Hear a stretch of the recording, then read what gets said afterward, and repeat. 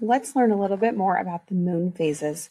So half of the moon is always going to be lit up from the sun. So we can see here, all of these parts here on the moon, as it revolves around this earth, are not able to get sunlight.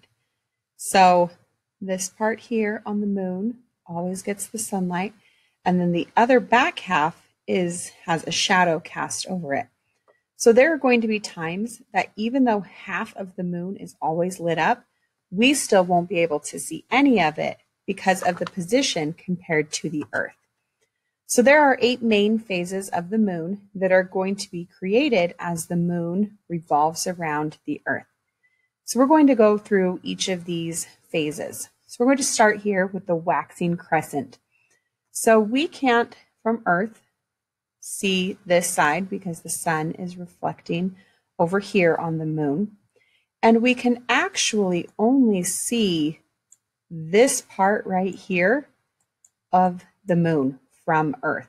All of this over here, even though it's lit up, is being blocked by the moon itself.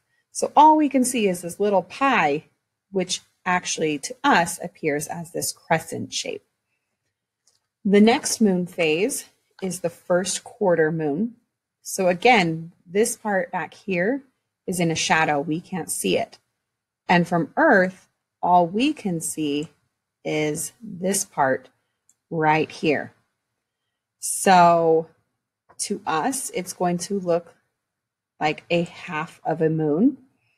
But if we look up here, we can actually see 1 out of 1, 2, 3, 4 parts of it. So 1 out of 4 is called a quarter, and that's where it gets its name.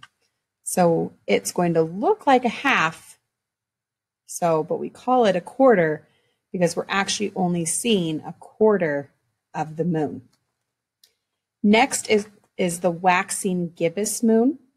So we can't see the back part, but we can see part of this front. We can see this much of the moon here, this front part.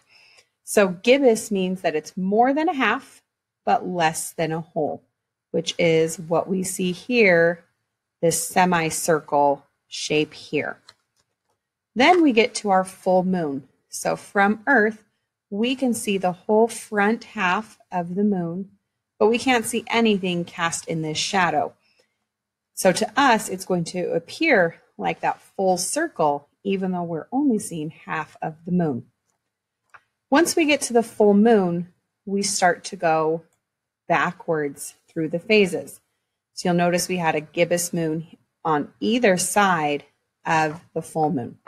So now we have a waning gibbous. So we can still see that front half of the moon getting the sunlight and the back half is in a shadow.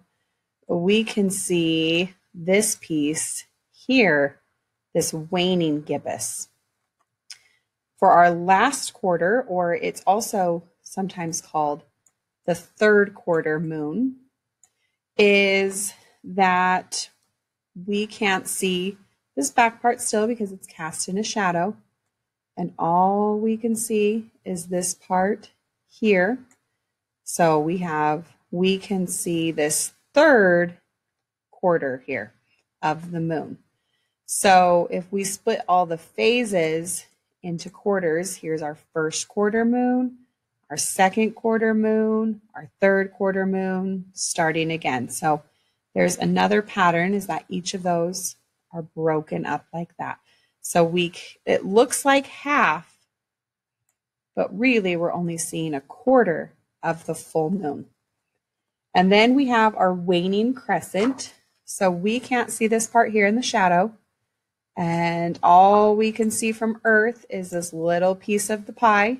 So it forms this crescent shape again. And it's getting smaller, so we call it a waning crescent. Then finally, we have our new moon, which to us looks like no moon at all. So this front half is still being lit up by the sun, but all we can see from Earth is this dark part right here. So even though this other half is lit up, we can't see any of the moon from Earth. So now I want you to think about what you might see if you were on another planet. So I'm going to draw us a nice other planet right here, and we're going to call this planet X. So from here, we're going to look at this waning gibbous moon. So if we're on the Earth, this is the part that we can see here, which looks like that large semicircle.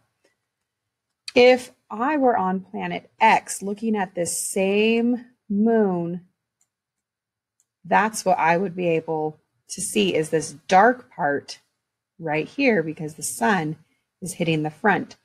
So different places on Earth are in our universe, are not going to see the same moon that we see. So the position of the sun and the moon and the Earth gives us different shapes in our moon. So the moon has many patterns that it follows. So after we have a new moon, we're going to, where we can't see the moon at all, it starts to get bigger, bigger, bigger, till it's at its fullest point that we can see. And we call that waxing. So waxing means that it is getting larger and larger. I like to think of it as that it's maxing. Waxing is maxing. It's going to its maximum size.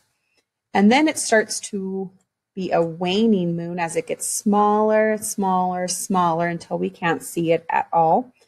So the actual size of the moon is not changing. The moon is not getting bigger and smaller.